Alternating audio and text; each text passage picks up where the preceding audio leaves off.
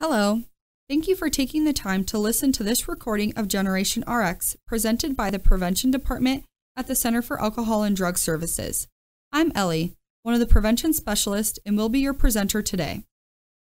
You may be asking yourself, what is Generation RX? Generation RX has two primary connotations. First, there is a historical connotation taken from Greg Krister's book, Generation RX, How Prescription Drugs Are Altering American Lives, Minds, and Bodies. In this book, Greg describes how we have become a drug-taking society where we use prescription medications at unprecedented rates, and their use has become normalized in our culture. Thus, we are Generation RX, all of us from the very young to the very old. The second connotation speaks to an educational initiative developed by in a partnership between the Ohio State University College of Pharmacy and the Cardinal Health Foundation. This initiative educates the public, or Generation RX, about how to safely use prescription medications in an effort to prevent their misuse. Generation RX focuses on teaching safe medication practices for life. The agenda for today's program includes 3 items. To give context, we'll begin by discussing the scope, causes, and consequences of misusing prescription drugs. We then want to focus on how you as an individual can prevent the misuse of prescription drugs. We'll do that by identifying 4 key messages for safe medication practices, and to end by discussing how you can take action at home or in your community to educate others about the information you've learned today. Let's begin by establishing the beneficial impact of prescription medications. Prescription medications can help us lead longer and healthier lives when used under the supervision of a healthcare professional. Our life expectancy is the longest in history, and people are now able to live with many diseases that once were fatal. We are preventing or curing many illnesses and relieving troublesome symptoms, in part because of prescription medications. But these powerful, sometimes life-saving medications, helpful when used as directed by your healthcare professionals, can also be harmful, especially when misused. This is one of our most important messages. It is very important to only use medications as directed by your healthcare professionals, who will monitor your care and help you avoid harmful effects. Before we move forward, let's consider this question. How do we define prescription drug misuse? Here are 3 scenarios. Scenario 1. A patient prescribed an opioid pain medication is in severe pain. The patient takes more than instructed to manage their pain. Scenario 2. A patient shares their medication with a friend or family member. Scenario 3. A patient mixes their prescription medication with alcohol to elicit a pleasurable effect. Which scenario do you think depicts prescription drug misuse?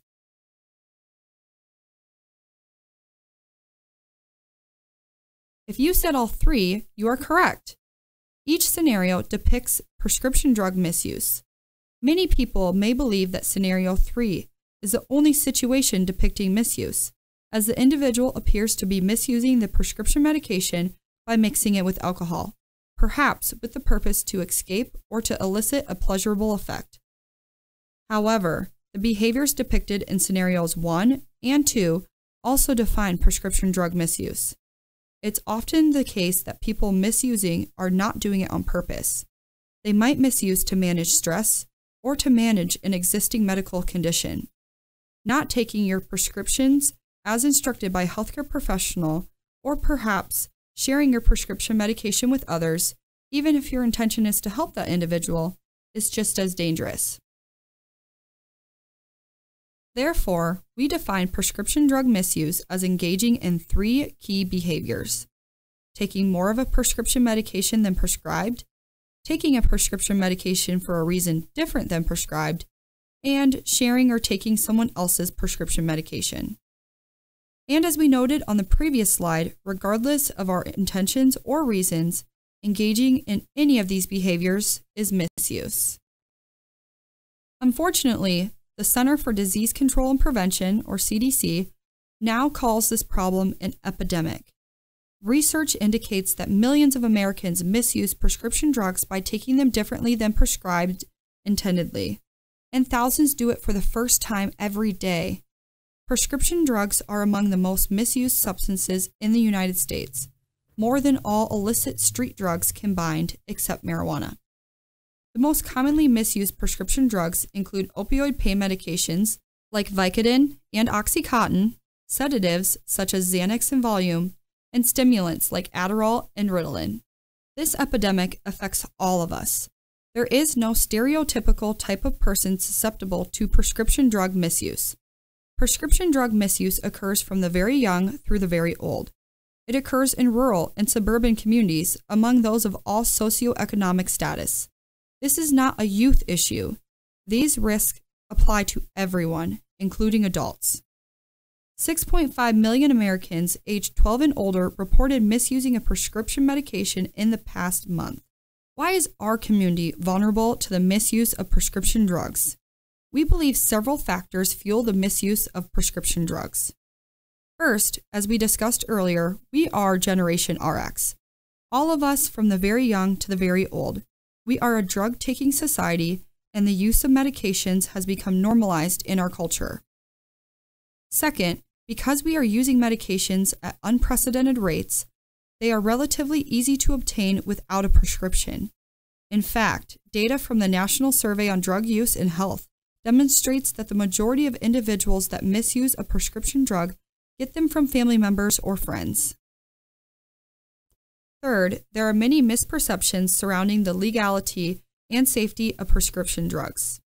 For example, many of us don't realize that it is illegal and considered a felony offense for the types of medications which are most misused to provide any prescription drug to another person without a legitimate prescription.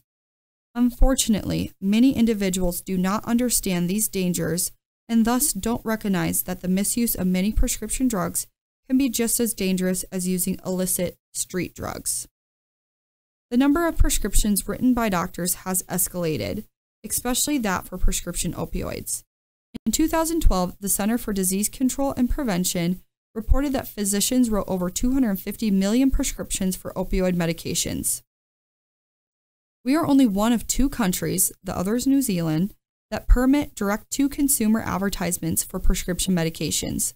These advertisements fuel our false beliefs that medications provide quick fixes to everyday problems. Referencing back to misperceptions also exist regarding the dangers of mixing prescription medications with alcohol. Many overdoses result from mixing prescription medications with other alcohol or other drugs. Like adults, many youth misuse prescription medications to deal with various pressures they experience. Pressures may include managing daily stress and anxiety, or perhaps pressure to perform at a high level either in athletics or in academics. In some situations, healthcare professionals may not be educating patients on the safe use of the medications prescribed to them following a surgery or treatment of a medical condition. This lack of education can lead to misuse. We've identified the factors that fuel this problem, but how does the misuse of prescription drugs impact our community? Take a few seconds to discuss this question.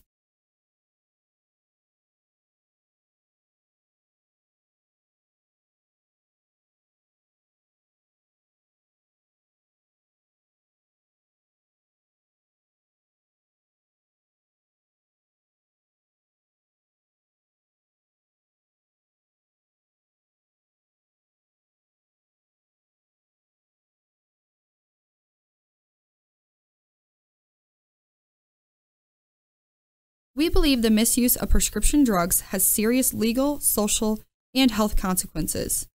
In the previous slide, we discussed how federal law prohibits the possession of a prescription drug without a written prescription. Many of the prescription drugs which are most misused are called controlled substances. For example, Vicodin, Oxycontin, Valium, Xanax, Adderall, and Ritalin, indicating there are even stricter prescribing and dispensing regulations for their use. The misuse of medications can affect our family and friends, our job, our education, our finances, and much more. Reports published in 2011 indicated that in 2007, the annual cost of prescription opioid misuse to the U.S. economy was close to $53 billion per year, with $42 billion in lost workplace productivity $8.2 billion to criminal justice costs, $2.2 billion to drug abuse treatment, and $944 million to medical complications. The most tragic consequence of prescription drug misuse affect our health, including drug overdose deaths, which is the leading cause of accidental death in the United States. Death isn't the only health-related consequence. Due to a high misuse and addiction potential for certain prescription drugs, like opioid pain medications, emergency department visits and drug addiction treatment admissions relating to medication misuse have both escalated. Drug addiction to prescription opioid pain medications account for over 15% of the approximate 1 million drug treatment admissions each year. This has increased from under 5% in 2002. In 2011, approximately 2.5 million emergency department visits in the U.S. were due to drug misuse, including over 1.4 million visits related to the misuse of prescription drugs. Not taking your prescription as directed by a healthcare professional can result in immediate negative effects, including for prescription opioid pain medications, drowsiness, confusion, sedation, and slowed breathing; for prescription sedatives, decreased heart rate and blood pressure, impaired coordination and judgment, confusion, sedation, slowed breathing; and for prescription stimulants, increased heart rate and blood pressure, irregular heartbeat, nervousness, and insomnia. Lastly, many experts attribute the recent rise in deaths resulting from heroin overdoses to the misuse of prescription drugs. In fact, recent research indicates that 3 out of 4 heroin users first reported misusing prescription opioid pain medications, which exhibit identical effects to heroin in the body, thus remain a cheaper, more accessible alternative. The good news is that you can make a difference. Prescription drug misuse can be prevented, and prevention starts with you. How can you prevent prescription drug misuse at your home or in your community? Discuss this question with those around you.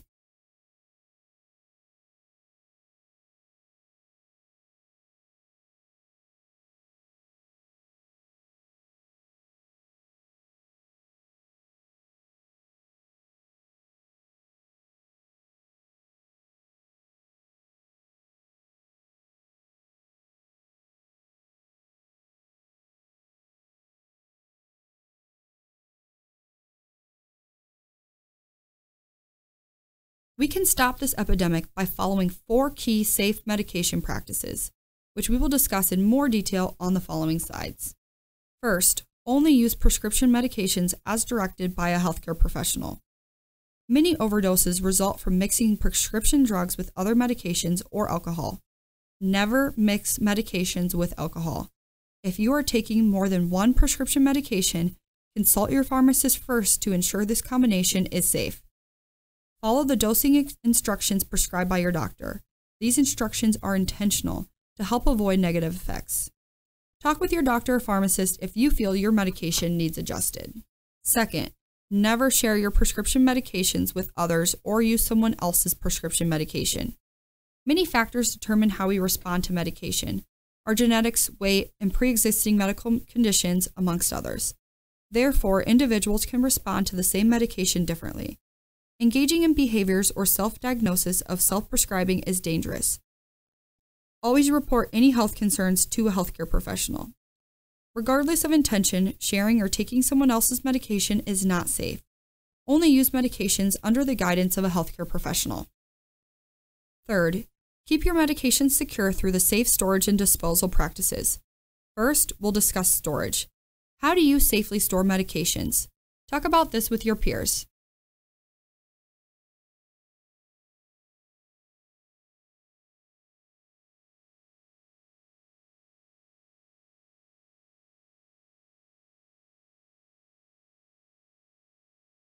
When prescribed a prescription medication, store medications in secure locations such as lockboxes, medication safes, or other lockable spaces. Avoid storage places where children and others can easily access, such as drawers, nightstands, or kitchen counters or cabinets. Recall that most people who misuse prescription drugs get them from family members or friends. Next, we'll discuss disposal. Once finished with a prescription medication, you'll have 3 options for safely disposing a medication. Option 1, place the medication in a drug drop box. To find a drop box in your area, visit rxdrugdropbox.org. Option 2. You can take advantage of community drug take-back programs that allow the public to bring unused drugs to a central location for proper disposal. Call your local law enforcement agency or ask your pharmacist to see if a take-back program is available in your community. If there is not a drug drop box or take-back program near you, there's a third option that allows for safe disposal at home. Before completing these steps, we encourage you to follow any disposal instructions on the drug's label or patient information sheet. If disposal instructions are not given, complete these 3 steps. Step 1. Remove the pills from the original container and mix them with an undesirable substance, such as used coffee grounds or kitty litter. Step 2. Throw away the sealed mixture into the trash. Step 3. Remove the prescription label and dispose of the empty bottle. In general, you should not flush medications down the toilet. However, the FDA still recommends that certain drugs should be disposed by flushing. For a list, visit www.fda.gov. Lastly, be a good example to those around you by modeling these safe medication taking practices. When appropriate, discuss the dangers of misusing prescription drugs with your family, friends, colleagues, students, or patients. We also encourage you to take action and share these messages with your family and community. How can you do this? You can take action at home by discussing these safe medication practices with your family as well as modeling these safe behaviors. You can take action in your community by educating others about this issue as well as safe medication practices. Visit our website, generationrx.org, to access free, ready-to-use resources designed to educate people of all ages in your community. These resources provide an opportunity for you to present this program to other adults or present similar educational programs to other audiences using age-appropriate resources. Lastly, share your experiences. Consider submitting your tips and personal experiences about how to advocate safe medication practices at home or in your community. To do this, visit the contact section of generationrx.org. In this same section, you can also submit any questions you may have regarding how to use these educational resources. Before we end, we do encourage you to take a survey evaluating today's program. You can find a link to this survey in the email provided. Thank you for your time, and I hope you enjoyed this presentation.